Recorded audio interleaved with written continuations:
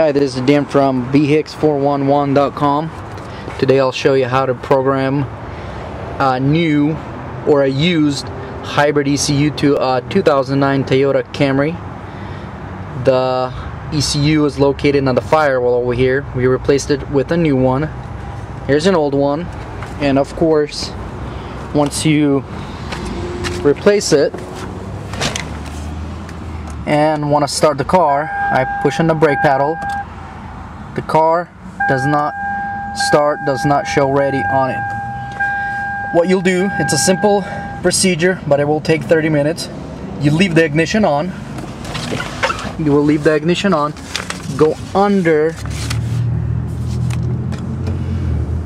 the steering wheel, and what I have here, I'll show you, is a little jumper.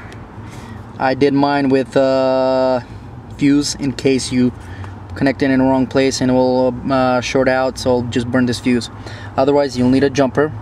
You can use a paper clip if you don't really care if you burn something in the car or a fuse in the car. More likely that's going to be the fuse. And here I'll show you the instructions on how to do that. As you can see, this is the OBD data link connector. We're gonna jump the 13 and 5. So 13 and 5 is number 4 from left to right, and same here.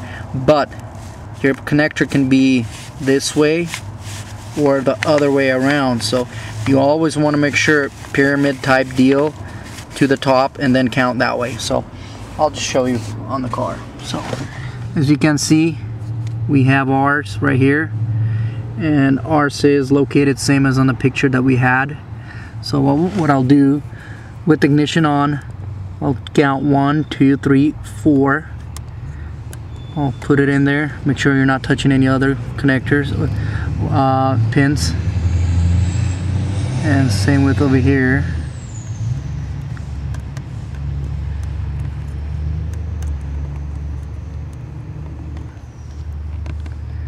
And now that we have a good connection,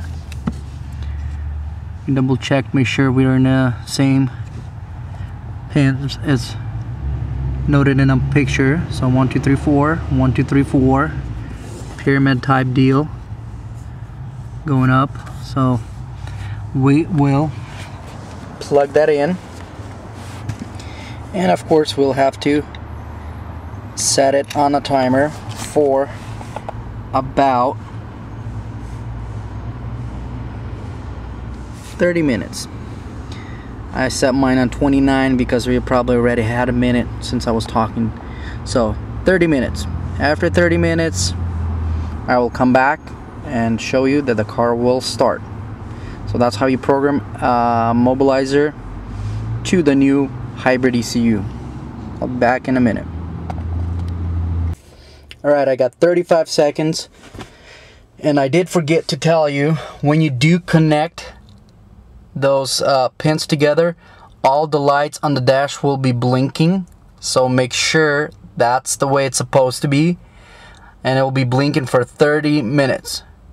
So I got 15 seconds, and in a couple seconds I'll just shut off the ignition, remove my pin, and then start the car.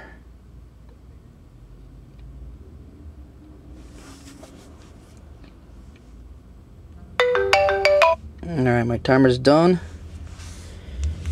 I will shut off the ignition, remove my pin, and of course, as you can see, it's ready.